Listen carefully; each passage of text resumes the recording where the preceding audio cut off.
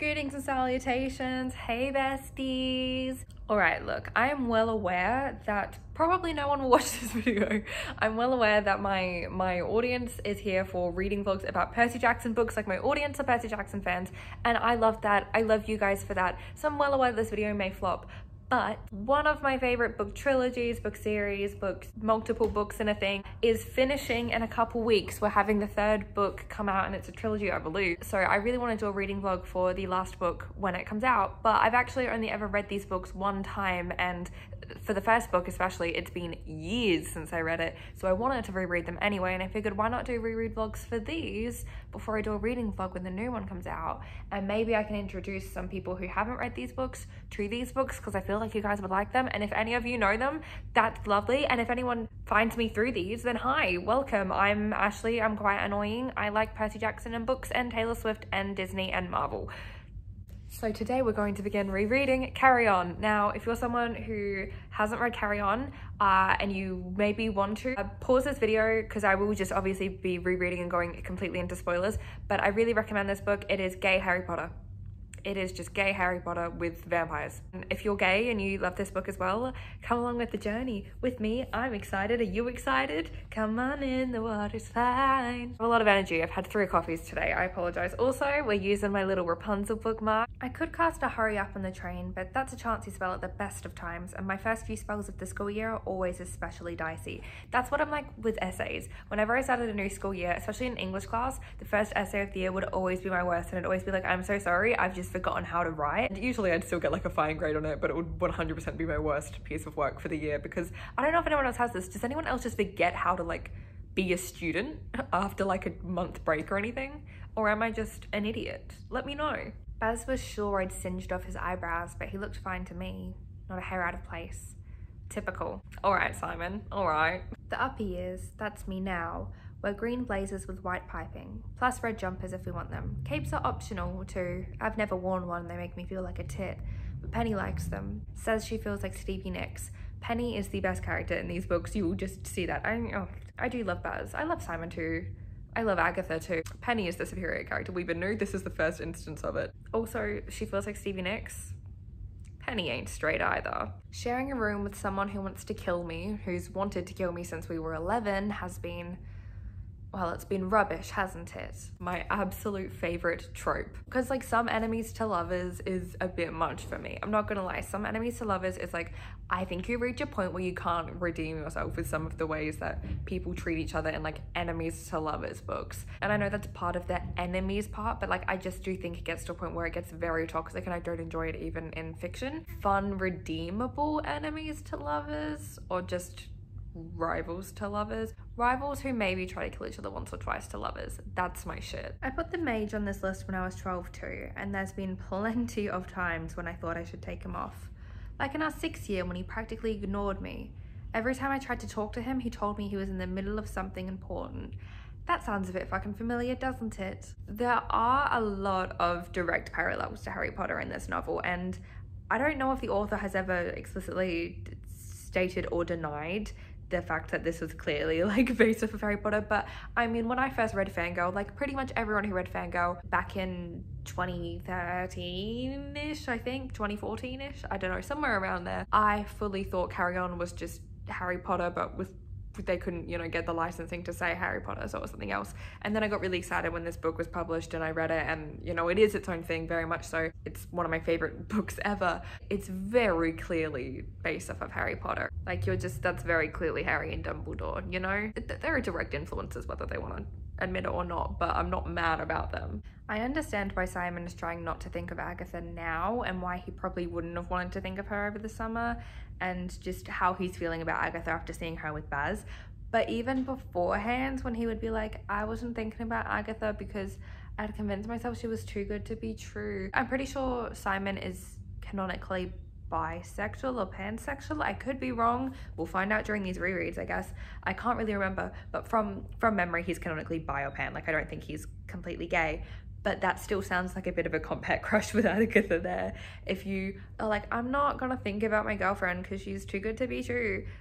Little bit of compact, that sounds to be. Penelope just wanting to grab Simon and take him away and protect him and just spell them away so they can live to, you know, maybe 19 or 20. Taking him away so he doesn't have to face the consequences of this world that is clearly eating him alive, but knowing that she can't, because obviously there would be no world of, you know, mages to get back to, but her just having that desire just makes me happy. I really love Penelope. I think she's just the biggest sweetheart, and I love how protective she is over Simon. She really notices that he's not doing well even when he's stating otherwise, and she really cares about him, and she hates what this world is doing to him, and she hates what this war is doing to him. I think a lot of the times in stories about like the chosen ones, sometimes the supporting friends and characters, obviously they care about them, but they can get a little caught up by the mysticism of being a hero as well, and Penelope just doesn't. She just cares about Simon so deeply. Penelope sits on the table with her feet on a chair because she likes to pretend she doesn't care. Sounds a bit gay as well though, not being able to sit on a chair. That sounds a bit familiar. I forgot that all the spells are like songs. I forgot that. That's such a cute little detail. I can contact him if I need to. I have his mobile number. Also, I could send a bird. That has the same energy as that like Team Thor short that they did for Civil War when they were filming Ragnarok, where they had that part where Thor is like, he could have sent me an email, and Bruce is like, do you have a computer? And he's like, no, but he could have sent a raven.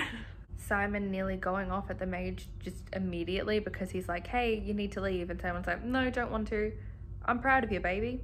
Yeah, go the fuck off. As someone who really, obviously I don't have a real fictional world to escape to, but I always really relate to main characters and like heroes and stories like Harry or Percy or Simon, when they kind of think of their school or camp or whatever as their one true home, and they, you know, look forward to going all year and whatever. That's me with these fictional worlds, and so I really relate to the concept of being so terrified of someone taking them away. Like that's how it felt when I was a kid and my parents would punish me by taking away the books I was reading, especially with my home life. Like it felt like they were taking away like my lifeline and my little bit of happiness. So I really relate to that fear that Simon has of, I just got here, this is my last chance to be here, don't take this from me.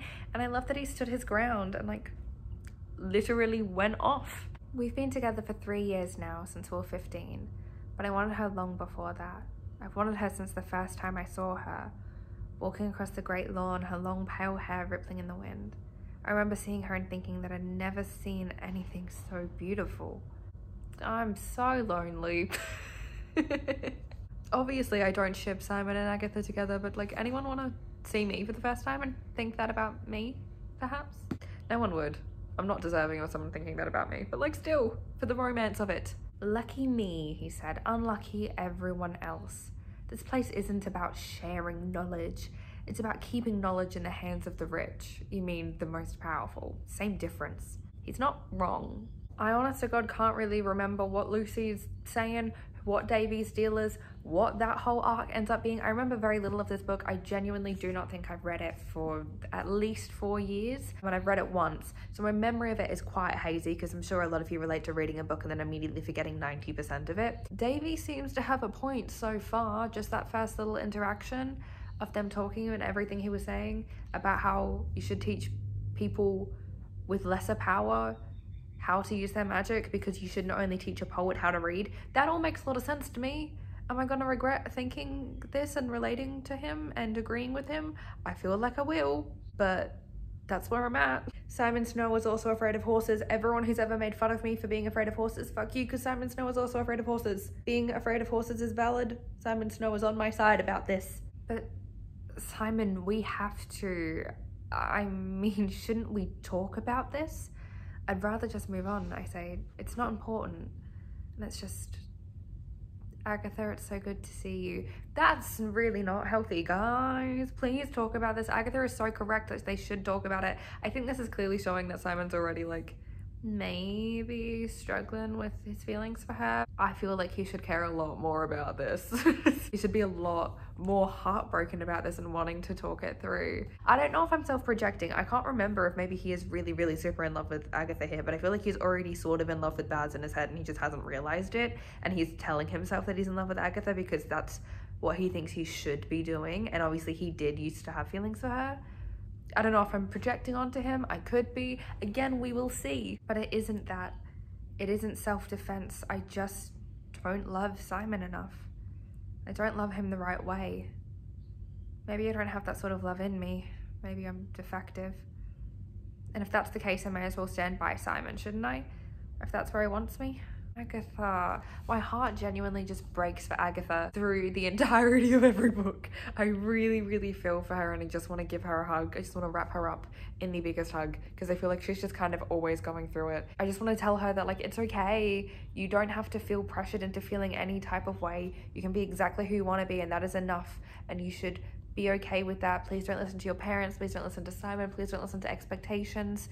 Just chase whatever makes you happy, babe. You deserve that. Hey besties, look where we are once again. It got dark, we need a ring light, so we're in the reading spots. The mage eliminated school fees when he took over and threw out the oral presentations and power trials to get in. Literally anyone who can speak with magic can attend Watford now, no matter their strength or skill. Even if they're half troll on their mother's side or more mermaid than mage. The school had to build another hall of residence fraternity house just to make room for everybody. Okay, I like that, I approve of that. Credit where credit is due. I appreciate that. I do. That's a good move. I didn't care if magic was real at that moment because roast beef and Yorkshire pudding are fucking real as rain. That's a big mood. I come from an English family. Roast Sunday dinners were a thing. Haven't had one since I moved out, obviously. Really miss them. This is making me quite hungry and craving like a little Sunday dinner. Baz is gone and like missing for way longer than I thought he was. I don't know why in my brain it was only like a week. I think it's because it's not actually that long of the book until we find out where he is. But like in my head it was really like a week, maybe two. He's been gone for 6 weeks at this point. So people should be looking for this boy. Like there should be search parties out for this kid. I can tell you, she says, that it's school policy to contact a student's parents when a child doesn't return for the term. I mean, I'm glad that they've at least contacted his parents, but still, I feel like people should really be looking for this kid. I feel like there should be search parties out. Being gone long enough to be labeled a missing person. But you can't just ignore it when a student doesn't come back to school. What if he's planning something? Scratch the planning something part of that. You can't just ignore it when a student doesn't come back to school. I agree. If he's not come back to school and his parents are aware but don't seem all that bothered, I don't know, I feel like maybe you should just notify someone. Maybe you should be like, hey, this person's gone and missing and that's unusual for them. Maybe we should go look for them. The blood on Baz's cuffs, the fact that he could see in the dark. He'd come back to our room at night and dress for bed without ever turning on the light. In Baz's defense, I can do that. I used to read in the dark as a kid, which is why I need glasses now, I'm pretty sure, but it also means that I can see in the dark pretty well. Doesn't mean he's a vampire. The dead rats that they then mention in the chapel basement, bit more insightful, and you know, the blood in his cuffs. They're bigger red flags than seeing in the dark. Really, Snow? That's your plan? Wait for me to kill someone? You're the worst chosen one who's ever been chosen. Fuck off, I said. I love flirting. The key to casting a spell is tapping into that power. Not just saying the words, but summoning their meaning. Which means you have to have a good vocabulary to do magic. And you have to be able to think on your feet. And be brave enough to speak up. And have an ear for a solid turn of phrase. And you have to actually understand what you're saying. How the words translate into magic. Yeah, it's a bit complicated. I don't know how great I'd be at magic in this universe. I'm pretty good with words. I'm pretty wordy. I'm a good writer. English and drama were my best subjects in school. I'm pretty decent with words, but I don't know, I'm not very quick on my feet, so I don't know how great I'd be with magic in this world. I think I'd be a lot better if I just had to like memorize a bunch of spells from someone else and just remember them and cast on them and the meaning. I think having to focus and remember specific phrasings and also remember the magical meanings and all of that is just, that would be a bit much, a bit complicated. I'm a bit too stupid for it, I think, honestly. I don't remember when I learned to talk, but I know they tried to send me to specialists. I went to specialists for my speech stuff as a kid, not because I didn't talk, but because I had like a speech impediment. I can't remember if it was a stutter or what, but you can hear it sometimes. It comes out more so when I'm reading. I used to do reading lives on my TikTok. I stopped doing them because I got really insecure, and I get insecure a lot when I'm editing these about what I sound like when I'm reading because I can hear it coming out again. It's generally okay when I'm talking normally, but it comes out really bad when I read. Fun fact. I know you could, Simon, but the situation is very delicate right now. Because you know that it's delicate. Delicate. The humdrum may be more powerful than ever, but you're more powerful than ever too. Remember that. I can't remember if he knows, but that sounds like he knows. I don't know if he does though. I didn't think he did. But that sounded, I don't know, maybe it just sounded like he was hinting at something. But Agatha seems to be ignoring us both, again, still. We haven't spent any time alone since our argument. Honestly, it's been a relief. It's one fewer person asking me if I'm okay. Your girlfriend not talking to you and not spending alone time with you should not be a relief. There are some red flags here, Simon. Please notice them. The mage, Agatha says. I heard Mother talking to a friend from the club. He's been raiding magicians' houses looking for dark magic. Yeah, it's a bit shady. I would not be happy if the mage just went through my attic. I don't think Simon and Agatha are in love. Correct, Penelope. You're very, very right. You've hit the nail on the head there. Everyone can see it except for them, and I honestly feel very, very bad for them about it, because being stuck in a relationship where you're not in love with each other doesn't sound fun. It just doesn't. It's not fun. I know that Basil, I don't know, thinks about me, or at least thought about me, that he used to watch me, especially when I was with Simon. I know that he hated what Simon and I have, and wanted it, that he'd do anything to get between us. Baz was always there, cutting in at every dance, teasing me away from Simon, then just teasing me, disappearing, sneaking away. I played along sometimes. Maybe I should be grateful that Baz never called my bluff. Bestie, I'm so sorry. Are you in the right headspace to receive news that could potentially hurt you? Bestie, I'm so sorry. I don't know how to tell you this, but bestie, you just want a happy ending. Merlin, Agatha, don't you? No, I don't. I want to be someone's right now, Simon, not their happily ever after. I don't want to be the prize at the end, the thing you get if you beat all the bosses. You're twisting everything. You're making it ugly. She shrugs again. Maybe. Agatha, I hold my hand out to her. The one that isn't holding Baz's handkerchief. We can fix this. Probably, she says, but I don't want to. Finally, some communication between the two of them. Also, I actually do agree with Agatha. While I definitely, hopeless romantic, want to spend my life with someone, want to get married, blah, blah, blah, want to be a wife, want to be someone's bitch. I want all those things. I want to be someone's future. I don't want someone to ever be with me and only be with me because it makes sense in the future. That's horrible. I want someone to be with me right now, and I completely really relate to that. I feel like I've been with people who maybe had that mentality of like, this will be good in the future, but they didn't really care for me in those moments. That's really painful, and so I really, really feel for her. Once again, I just want to give Agatha a hug like all the fucking time. I know she's doing the wrong thing by like hoping to see her boyfriend's enemy behind her boyfriend's back, but I do really sympathize with her, and at least she's being honest now and trying to break up with him, trying to end it with Simon now. At least she's doing the right thing here. We were settled. We were sorted, we were endgame. But we're endgame, Archie.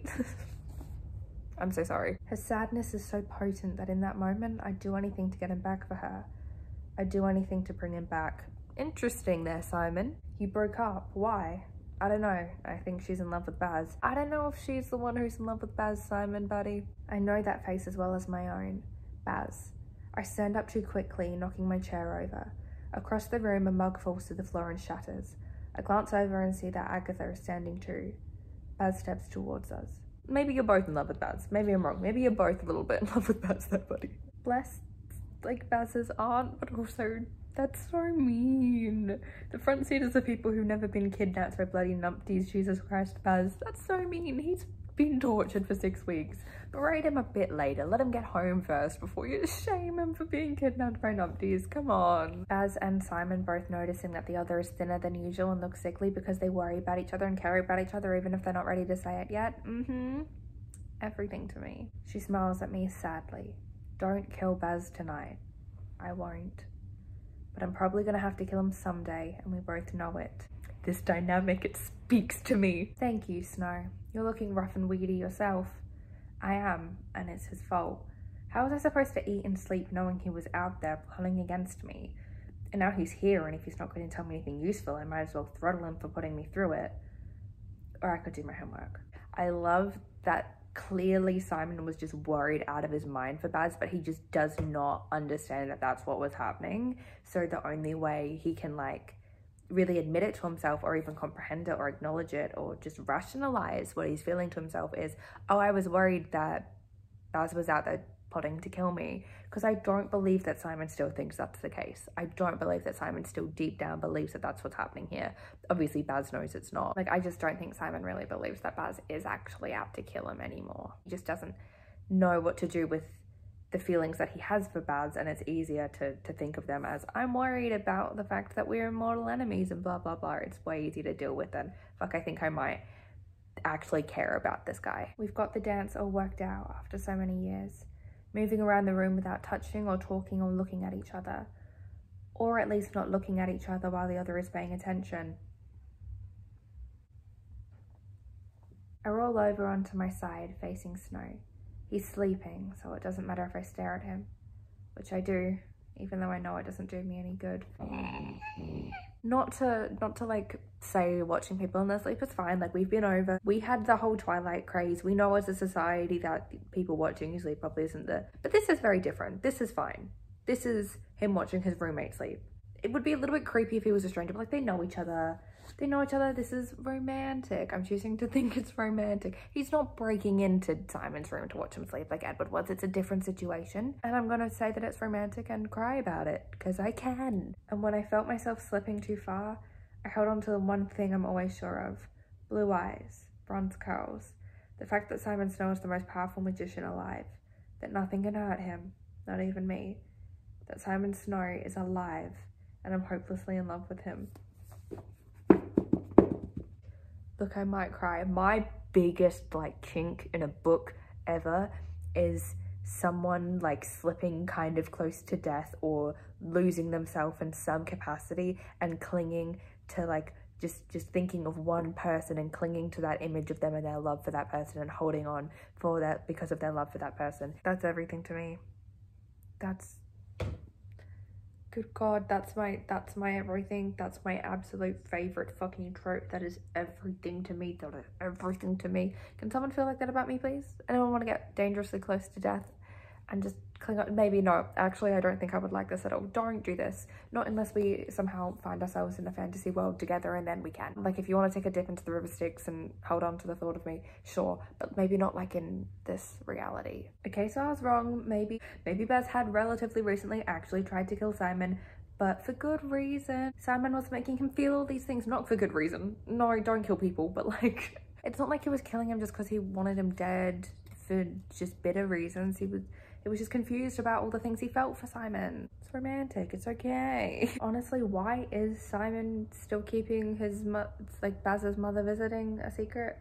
Like, he keeps saying that he has to tell Baz about it, but why haven't you told Baz yet? That would have been like the first thing. It would have been like, we're bickering, cool. All right, shut up. I'm gonna go to sleep, but also first I have this thing to tell you, because it's, even if Simon hates Baz, like, Baz has a right to know. Even from a selfish point, shouldn't Simon just not want to carry that around? But like, just Baz has a right to know. Why wouldn't you tell Baz immediately? I don't know, I would. The first time I read this book, I remember being really bothered and annoyed by Agatha for a lot of it, and maybe that's me being an awful person and having a lack of sympathy, I don't know. I just didn't really understand where she was coming from initially. I don't think it took me, I want to say, about halfway through this book, and especially then through Wayward Son, to really fall in love with her. And this time reading it, I just can't wrap my head around the fact that even these early passages in her early chapters, her early POV chapters, I'm like, how could I read this and not have such sympathy and love for this character? I know that I didn't like her at the beginning of this book, the first time I read it. I know that I didn't, but I can't wrap my head around that now. I feel 15 again. I'm going to give in if he gets too close. Either kiss him or bite him. The only reason I got through that year was that I couldn't decide which of those options would finally put me out of my misery. Probably Snow himself would put me out of my misery if I tried either one. Those are my 5th year fantasies. Kisses and blood and Snow ridding the world of me. Low-key a big mood. My current life motto is I want someone to take me out, either on a date or in a murder way. I don't really mind which. I was always allowed to touch her books. I was allowed to read any book as long as I put it back in its place and promised to ask if something confused or frightened me. That's such good parenting. That's honestly such good parenting, rather than just cutting kids off from things that may be confusing to them. Just make sure that they understand that if they come across anything that confuses them or frightens them, to ask about it. That's really good parenting. I say as if I know anything about parenting. I don't. I just, in theory, that's good parenting is what I should be saying. He stops pacing, then charges towards me, his hands reaching for my neck. And I'm more scared for him than I am for myself, even though I know he wants to kill me. because if he touches me, he'll be cast out. The fact that Simon is literally more concerned with Baz's like education and him making sure that he doesn't get expelled than the fact that Baz is actively going to choke him says a lot about Simon and how he feels about Baz. That's all I'm saying. Though he'd much prefer to catch me disrobing the maid. Definitely more disappointed in my queerness than my undeadness. Big mood. Because they attacked Watford, I roll away. Because she was your mother, he says. And they killed her in front of you, and that's wrong. There's something so poignant and emotional about that interaction that I can't quite articulate, but like I just got goosebumps all over. There's just something so inherently emotional and human about that specific phrasing. I don't know, but I'm having the feelings. He slips his own wand out of the pocket inside his jacket and holds it between us. Then he takes my hand in his. He's cold, and I pull back out of reflex. He tightens his grip. Truce, Baz says, looking in my eyes. Truce, I say, sounding much less certain. I fucking love them. I would literally die for these two.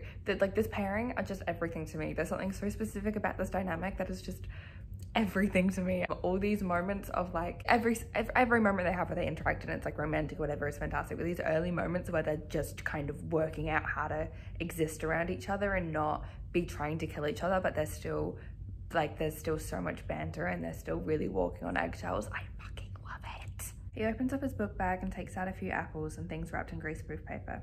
Eat, he says, throwing one at me. It's a bacon roll. He's also got a pot of tea. What's all this? I say. Tea, obviously. I know you can't function unless you're stuffing yourself. I unwrap the roll and decide to take a bite. Thanks. Baz knows all this already because he's just watched Simon. It just seemed like your business. It is my business, Baz says. Right, so I didn't tell her. Now, where do we start? His face falls into a pout. I was counting on Bunce to tell us where to start. Big mood. Penelope, best character, smartest character, everything to me. Penelope supremacy, I agree. No, I mean, it's okay that you're not okay. Whatever you're feeling is okay. He stands up, shaking off my hand. Is that what your friends tell you every time you blow up another chunk of school grounds? Because they're lying to you. It isn't okay, and it won't be. So far, it's only been a sign of more bad things to come. You won't be okay, will you, Snow? That specific interaction breaks my heart because what Simon says that it's okay to not be okay, whatever you're feeling is okay, is something I say to my friends a lot, and then I always feel like Baz though when people say it to me, where I'm like, well, that's the one thing it isn't, it's okay. Maybe I should stop saying that to my friends, maybe it doesn't work. But I want them to know that what they're feeling is okay because I feel like it is valid for them, but I don't feel like my own feelings are valid, that's the thing. But that interaction just felt like two halves of my brain going at each other, and it was like, oh, I feel a little bit called out by this. He floats out over the moat and lands on the other side.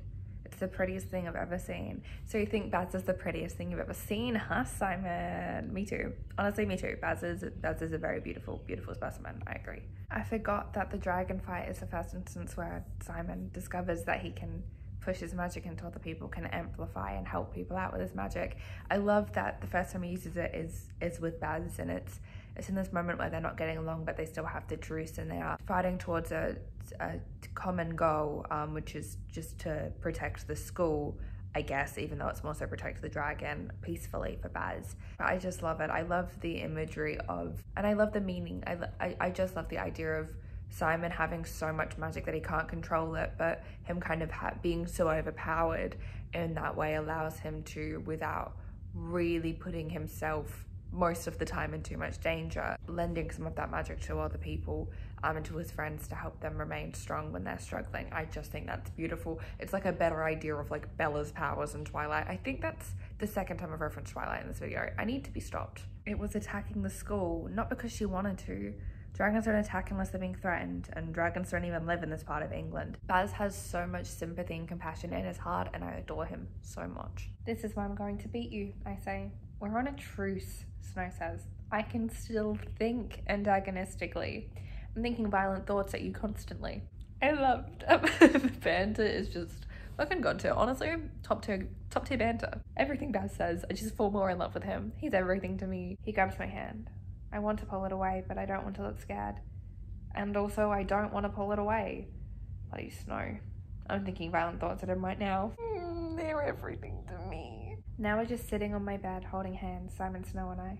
I can't look at his eyes, so I stare at his cross. Honest to God, it makes me so angry that I'm not a fictional character living in a book. Like, the fact that like little interactions like this and stories like this and worlds like this don't exist in reality makes me so fucking sad.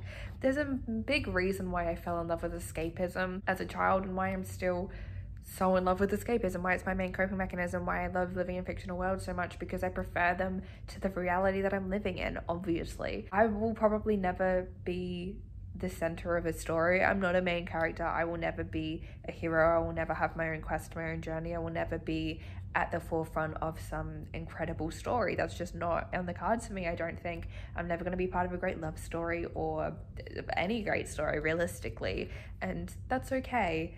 But God, I just wish I could be a fictional character. I wish I could live in a book. I wish I wasn't real. I wish that I could live in these worlds and exist in these worlds and be a part of a story like this, have these kinds of interactions, have these be my romances. I don't know, man. I just wish I was a fictional character. This is why I'm a fucking cosplayer. I'm a cosplayer because I can't actually live in these stories, so I pretend to be characters in these stories. I've never heard of a magician taking someone else's magic. Can you imagine if there were a spell for that? We'd tear each other apart. We're already tearing each other apart. I'm gonna have a meltdown. I know that that's not romantic. That phrase is not romantic at all, but God, it is. I wonder if he's forgotten that he's holding my hands, or if he's forgotten what it means to hold hands, or if he's forgotten who I am entirely. Ashlee Tayla died here on this day. Cause of death, this chapter. I think again about pulling my hands away, but snow could light fires in my palms at this point and I wouldn't pull away. It feels like he has. Are you fucking kidding me? I know Simon's a little bit annoyed at Agatha for implying that he shouldn't come over for Christmas when it's a big house. They could probably exist there and not see each other, and Simon was looking forward to it, but I completely understand where Agatha is coming from as well. Agatha is very overwhelmed and confused, and Agatha, I think, feels more out of place even than Simon does.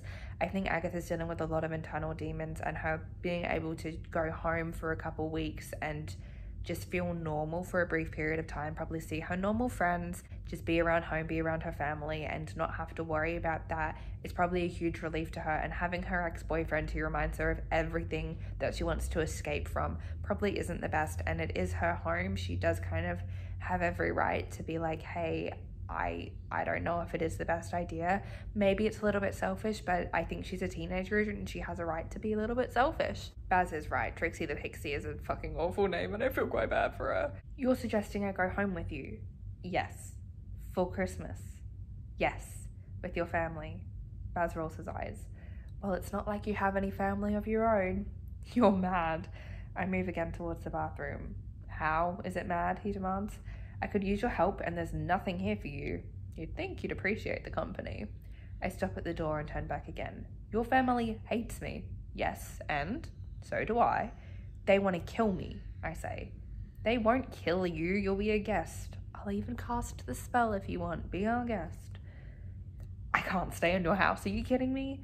Snow, we've lived in the same room for 7 years. How can you have a problem with this? You're mad, I say, closing the door. Completely off his nut.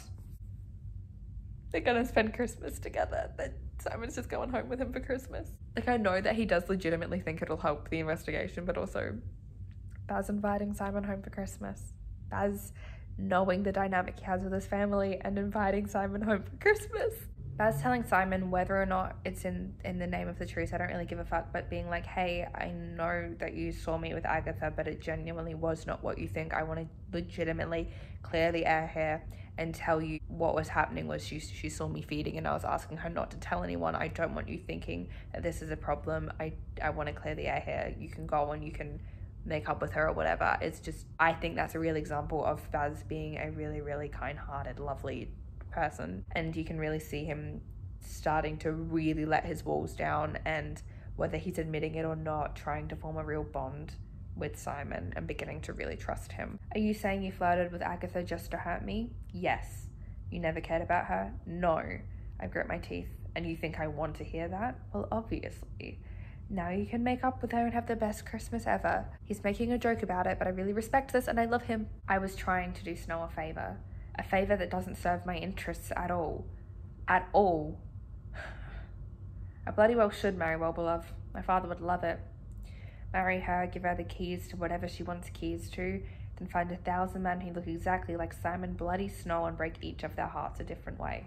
And he could break their hearts. Baz 100% could break their hearts, but oh my god, he's so smitten and so he's in just such angsty teenage love with Simon, and it's just everything to me. I love them so much. I truly do. Oh my god, I literally love them so much. But he's also right. He was trying to do him a favor that didn't serve his own interests, and Simon wasn't very appreciative of it, and I understand why Simon wasn't. But still, I know Simon and I will always be enemies. But I thought maybe we'd get to a point where we didn't want to be. Ouch. Oh, that hurt my heart so bad. The pain, the true pain of that phrase. He'd never do such a thing. Nicky didn't want to kill people. He just wanted to live forever. I can understand that. I can respect that. I think I would want that too. If vampirism was like a real option for me, I already am pale enough to look like a vampire. Death really freaks me out. She says as if she doesn't have severe depression, but like the idea of outliving anyone would also freak me out. So no, unless I could convince everyone I knew and cared about to also become a vampire, then maybe I wouldn't. Is saying Happy Christmas an English thing? It used to bother me as a kid when I would see like t-shirts that said Happy Christmas, because I'd be like Merry Christmas, and I would watch like Philosopher's Stone and I'd be like Happy Christmas Harry, Happy Christmas Ron. I'd be like, it's Merry Christmas, you say Merry Christmas. But they're saying Happy Christmas too. Is it an English thing? I'm trying to think of if my English friends say Happy Christmas to me. I can't remember. Maybe they did. I'm trying to think of if my gran says Happy Christmas either. I cannot remember. But if it is, then I forgive everyone I've ever made fun of for saying Happy Christmas. But it used to really piss me off as a kid. Well, I say, I'd better head back. Send a message if you hear more. You can try to call, but I don't think there's anyone answering the school phone over break. What? He scowls up at me. I said send a message if... You're not leaving now. I told you everything I know. Snow, you came in on the last train and then you walked for an hour. You haven't eaten all day and your hair's still wet. You're not going anywhere tonight. Well, I can't stay here. You haven't burst into flames yet. Baz, listen. He cuts me off with a hand. No. He cares about him so much. He wants him to... Also, realistically, Simon on some level must have known that he couldn't go back to Watford if he got immediately on that train. I know he wasn't thinking straight and he got immediately on that train to Baz, but he must have known by getting on that train immediately with no preparation, he wasn't going back to Watford. He's gonna stay there. Because it's death, I say. It clearly isn't. They say your soul dies. That's tosh, he says. How would you know, Snow? Observation. Observation, I say. You can't observe a soul. You can over time, he says. I think I'd know. Simon just defending the fact that Baz clearly has life within him and that he still has a soul and he's still a good person. Yes, I agree, correct. I could knock him over right now. Kiss him, kill him, improvise. I don't know whether I want to kiss you or kill you. Kisses, please. If you get that quote, if you recognize it, I absolutely fucking love you. I look at his suit again and his shiny black shoes. Basil, have you met a bloke? He smiles and he's made of trouble. We should have dropped him in the Thames in a bag of stones. We should have left him out for the fairies. Something like that. Oh god. The fact that I haven't read this book in so long means that like I don't have all of the ship moments memorized in the same way that I do with a lot of my favorite books and a lot of my like comfort ships and the ships that really like make me giddy. So it means that I get to read these little moments and these little quotes and like they give me the butterflies, they give me the good new ship interacting for the first time feelings, and like obviously I know where they end up and I know that they become canon and whatever, but it's still like exciting to read these moments because I'm not super familiar with them. It's still very, very exciting to read them, and it's great. Well, I'm not avoiding other girls, Penny says. I'm avoiding other people. Big mood, me. If my mum criticized me for like not having friendships that pass the Bechdel test, although most of my close friends are women, so I would, but if my mum criticized me for that, I would say the same thing. I'd be like, I'm not avoiding girls, I'm not avoiding female friendship, I am avoiding everyone. Everyone's scary. Everyone makes my social anxiety go off.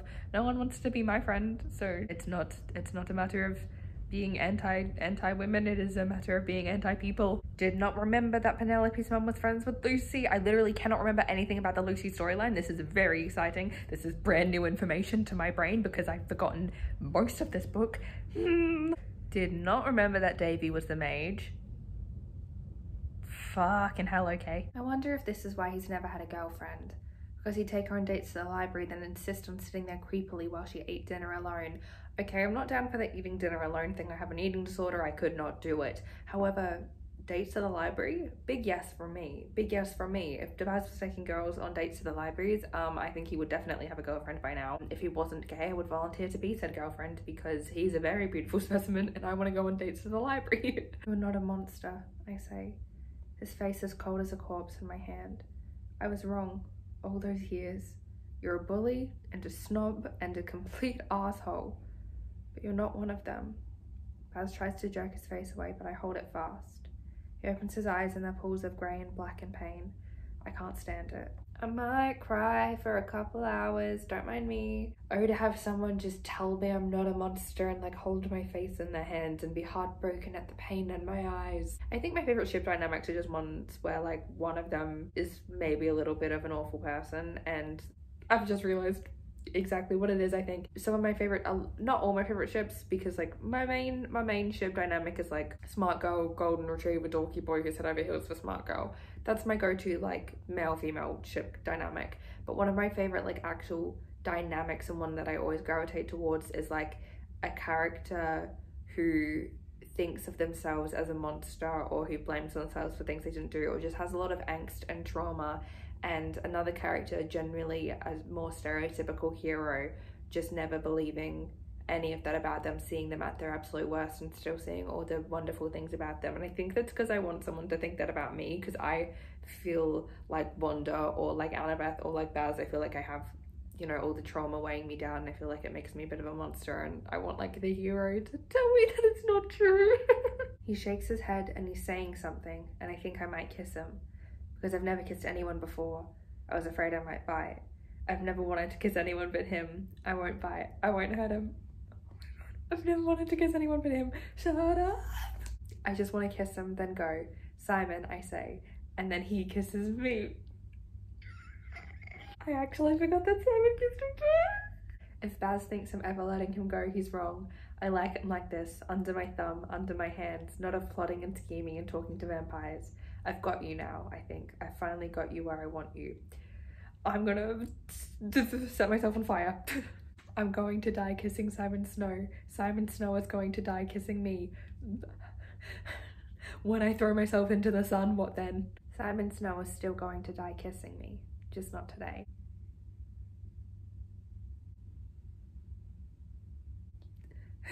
I wonder how long he's wanted this. I wonder how long I've wanted it. I'd say that I didn't, but the possibility just now occurred to me for the first time. But if that's true, then why is there a list in my head of all the things I've always wanted to do to Baz? This book, and like specifically the romance in this book, reads like fanfiction in the best way. Like the way that Simon and Baz just kind of like speak about each other in their inner monologues is a way that I'm sure is probably quite present in YA, but I don't read much YA anymore. So for me, it reminds me a lot of like how people interact in the fan fictions that I read, because I mostly read middle grade adult fiction and then a few scatterings of YA, and this is one of the few little scatterings. So maybe this is just like how YA romances read, but for the most part I find YA romances really boring. So like, you can give me recommendations, I probably won't read them. That's not my favorite genre. I don't really enjoy them. I enjoy this dynamic, and so to me it feels like it reads like a fan fiction, but like in the best way. It gives you all the like fluttery excitement of reading fan fictions with romances that you want but are definitely unrealistic for real life. That's how this reads. Sunlight burns me, I say. He shrugs. Me too. Big mood, Simon. You're an idiot, Snow. You called me Simon before. No, I didn't. Oh, I love them so much. I try not to think about being gay, about anything. I make lists of things not to think about. Why? Because, he says, it hurts to think about things that you can't have or helps better not to think about it. I feel very called out by this. I too have a list of things I specifically try very hard not to think about. Obviously it doesn't work. Trying to actively avoid thinking about things generally makes me think about them more, but just makes them more, not necessarily think about them more. I do like suppress them, but it means that they still do show up and I don't process them enough. So when they do pop up in my brain, which they inevitably do, they're painful for longer because I think of them less. It means the pain is extended. It's a very stupid thing that I do, but it's a thing that I do. I do also make lists of things not to think about. When I was younger, it was my sexuality because it freaked me out. I be a whole bisexual now. She figured it out. It took her a long time. She's very proud of it now. but my sexuality used to be on that list. I feel very called out by that. There's a mole on his cheek that I've wanted to kiss since I was 12. I do. What is it with me and Chips who like have been in love with each other since they were 12? What is that? I'm still not sure what's happening between us. We kissed last night and this morning. A lot.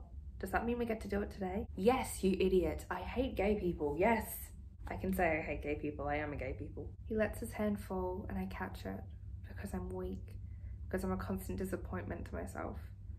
Because he's standing right there with his tawny skin and his moles and his morning breath. Simon, I say.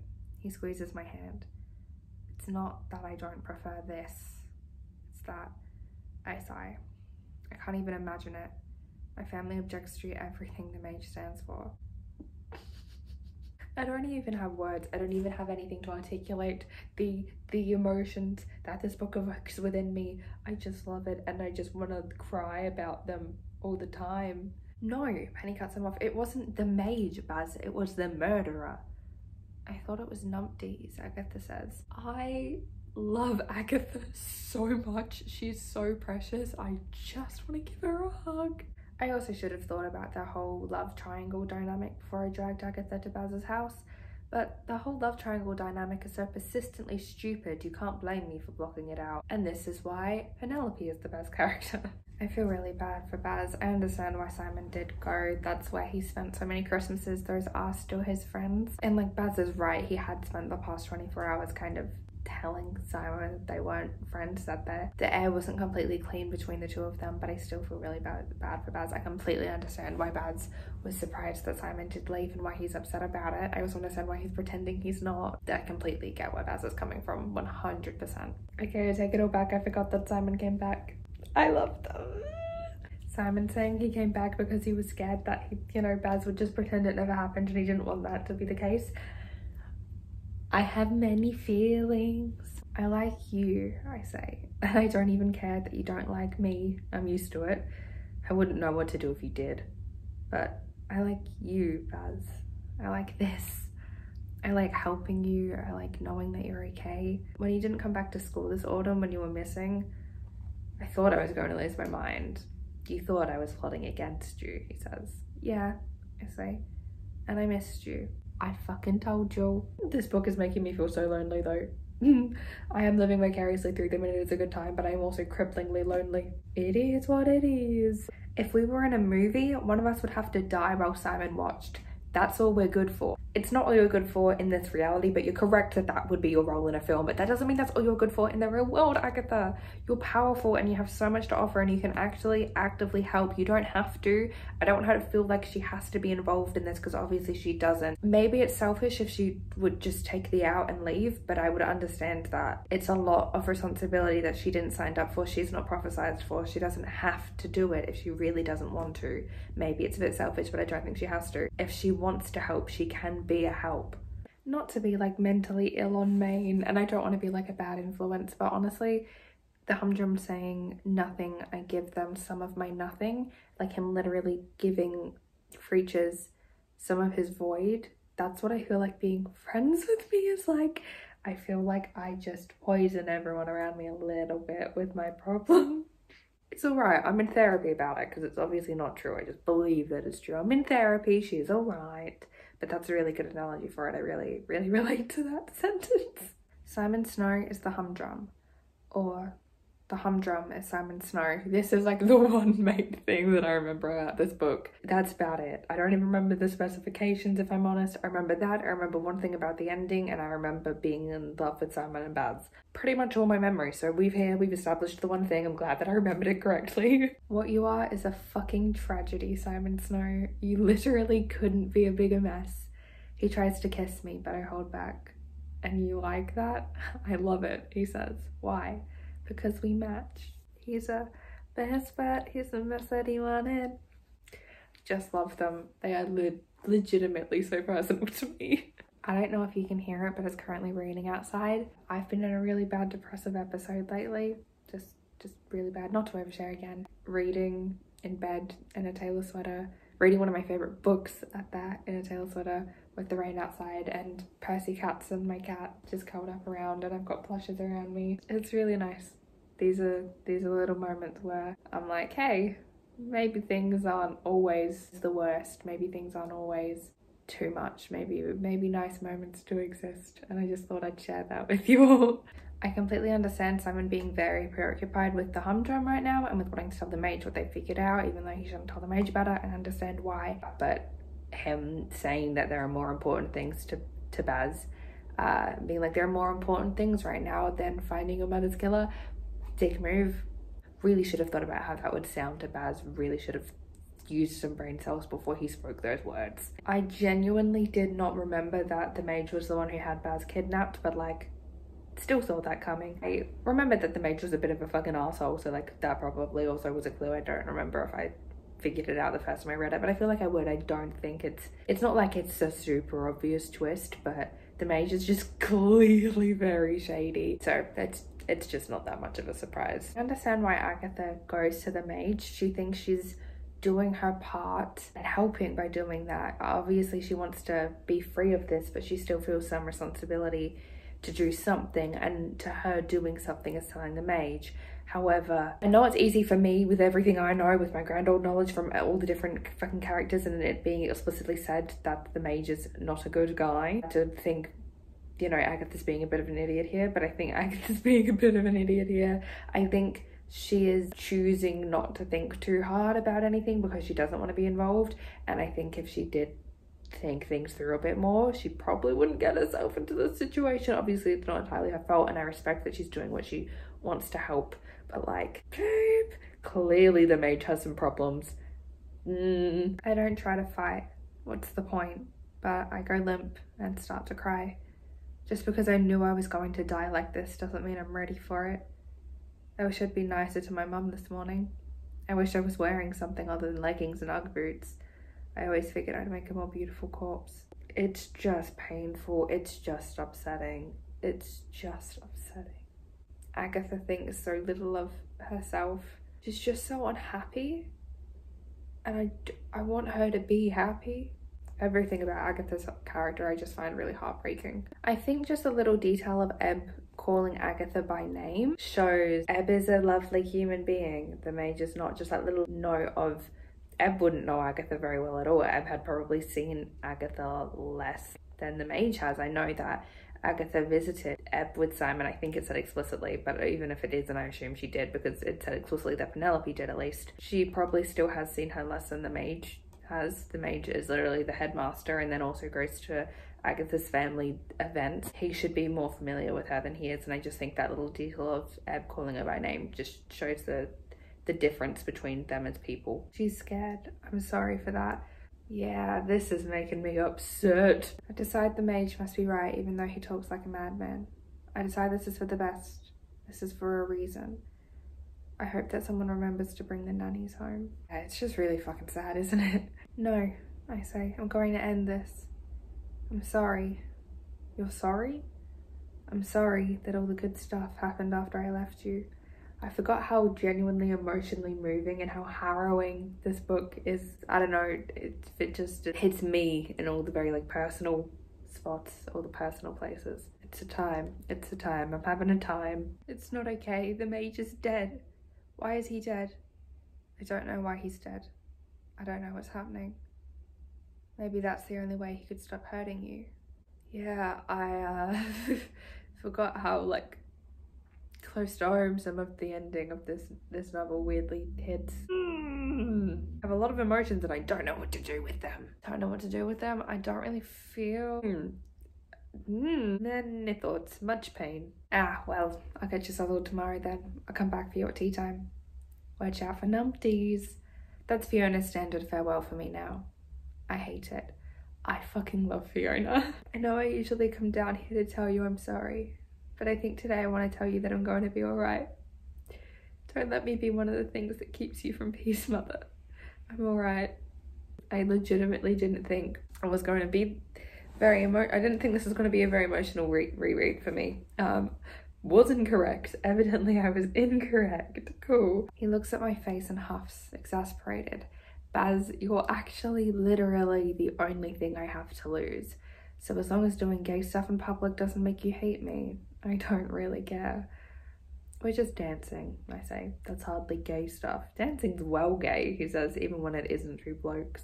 I like dancing. I've actually, fun fact, never slow danced with anyone in my life. It never occurred to me that that was like a thing, like a real thing most people did until like probably about a year ago, where I just said it and someone was like, you've never slow danced? And I was like, oh, is this a normal experience people have? Where was my like, can I have this dance moment in High School Musical 3? Why didn't I get one of those?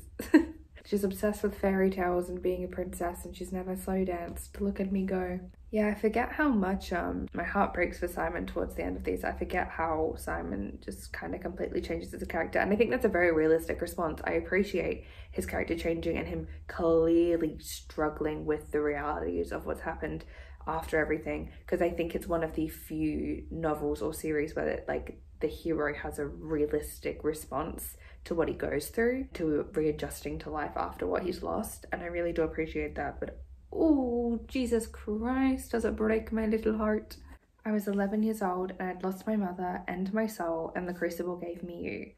It made us roommates, he says. I shake my head. We were always more. We were enemies. You were the center of my universe, I say. Everything else spun around you. When I scream, I actually cannot handle Baz saying that he chooses Simon. That's actually too much for me right now. That's it. I'm out. Too much. That's my fucking weakness. How did you bring my fall? I stopped the humdrum myself. Baz looks at his phone, bored. Fell in love, didn't you? Penny groans and Baz starts laughing, trying not to crack a smile. I enjoyed that joke. I enjoyed that joke a lot. Go on then, he says. Carry on, Simon. I love this novel. I really do. Well, if you watched this all and made it this far, thank you for being here. Thank you for watching. If anyone watches this and has read this book and wants to talk to me about this book, please do. I don't really have any friends who like stand this series or this world, and I evidently have a lot of feelings about it, so please let me know. If you for some reason have watched this and don't really care about the book, thank you for still being here nonetheless. If you're here just for Percy Jackson stuff, which a lot of people are, I promise some of that will be coming again. I'll always be making Percy Jackson videos, but I want to make other stuff too. We'll be reading Wayward Son next. I'm getting very excited for the third book that's coming out. I need to figure out the exact date that it's coming out and make sure that I have this reading vlog still on time, but I'm excited. Thank you for being here. I love you very much, and I'll see you very soon. Mwah.